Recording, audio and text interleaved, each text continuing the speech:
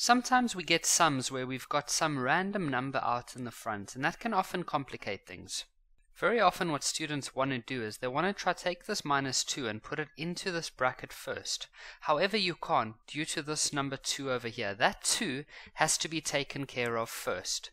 So what I would say is you can almost ignore the minus 2. So we'll just leave it out in the front for now. This x plus 1 to the power of 2, remember that means you have to use two brackets.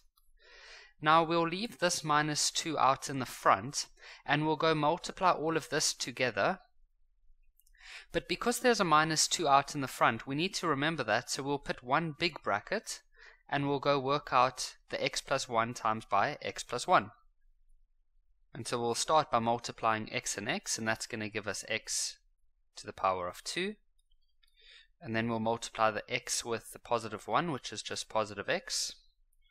So now that we've used this x over here, we now need to use this positive 1. And so we'll start by multiplying it with this x over here.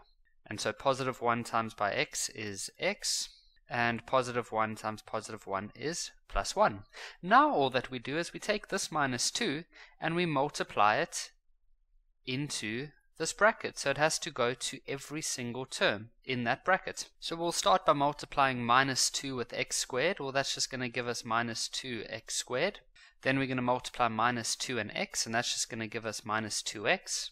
There's another minus 2 times by x, which is going to be minus 2x again. And then minus 2 times by positive 1 is minus 2. The last step would be to go and identify any like terms, and we do have like terms. We've got an x over there and an x over there, and so I'm going to first just write down minus 2x squared because that stays as it is.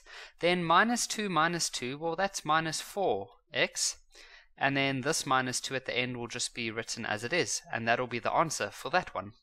With this next one, so there's various options or ways in which we can do this question, but the best way is always to do the two brackets.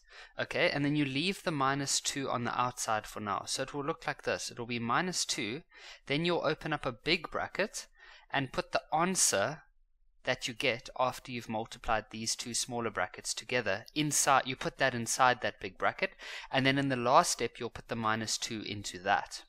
So we'll start by multiplying x and x, which is x squared. And then the x with the 2, which is going to be plus 2x. We've now used this x over here, so now the next step would be to use the minus 1 together with this x over here, and that's going to give us negative x. And then minus 1 times by 2 is negative 2. Now in the next step we will multiply this minus 2 into each part. So minus 2 times by x squared is negative 2x squared. Minus 2 times by positive 2x is negative 4x. Minus 2 times by minus x is going to give us positive 2x. And lastly, minus 2 times minus 2 is going to give us positive 4.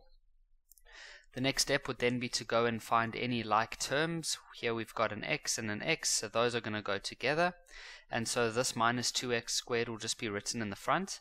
This part you can do on your calculator if you struggle with integers, but minus 4 plus 2, that's going to give us minus 2x, and then this 4 at the end will just stay as it is, and that'll be the answer for that one.